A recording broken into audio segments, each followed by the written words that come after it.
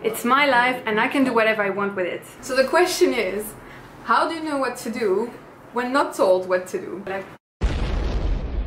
Hi everyone, my name is Bettina. I'm half French, half Colombian. I now live in Phnom Penh as a country manager for Leadapreneur. And this is the story of how I found my purpose using the Lifepath tool. This story starts about 9 months ago when I was living in Amsterdam, my favorite city in the world, but doing a job I really didn't like. I felt just really confused and really lost as to what I wanted to do with my life, and I felt like I had lost that connection with myself, I had lost that sense of purpose, and I needed to get back on the right track that was right for Bettina. So the first thing I realized is that I didn't need help in terms of self-help that would help me gain confidence or gain belief in myself. I needed guidance. I needed someone or something to give me a framework that could allow me to really figure out what it is that I wanted to do. So as an analogy, I'm a dive master by training, which means that I didn't need someone to teach me how to dive. I needed someone to take me on my next adventure. In the middle of all this confusion and lostness, I realized that I wasn't the only one, but it was something that was quite common to the people around me and to the people of our generation. I think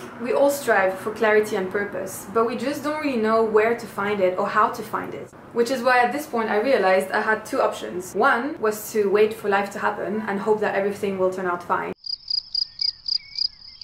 Or two was to actively take steps into shaping my life. Screen of Lifepath. But this was very hard to do because in that moment of crisis everything sucked and I had all these feelings of frustration, confusion, lostness, nervousness. So actually the very first thing I had to do was to realize that I was in crisis.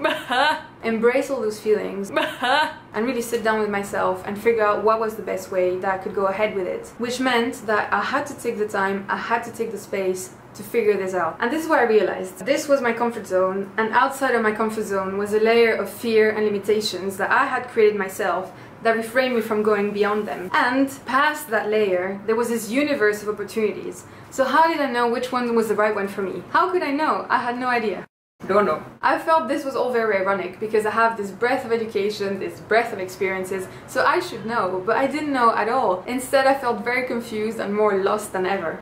Don't know. And I couldn't help but wonder, why was it that myself and people my age were so confused and looking for clarity and looking for answers? And it hit me that in the past we used to be so much more dictated by religion, by society and parental pressure. So how do you know where to look when someone doesn't tell you where to go? Where do you go and look for answers? Where to look? So the answer, I believed, was to find a tool or framework that would allow me to discover myself, understand the world around me, and understand what it was I wanted to do to make the world a better place. So we can talk later about the details of what it means to make the world a better place. But ultimately, I think we can all agree that if we leave this world with more love than there was when we came into it, that's already a good thing. So what happened at the end of my self-discovery journey is that I identified that I was really passionate about working with young people and working in leadership and development, which made me realize that I wanted to work towards empowering young people finding their path and finding their purpose. #Leadapreneur lifestyle. One of the tools that allowed me to do this is called the Lifepath tool, and it's a tool that allows you to bring everything together in a framework that makes sense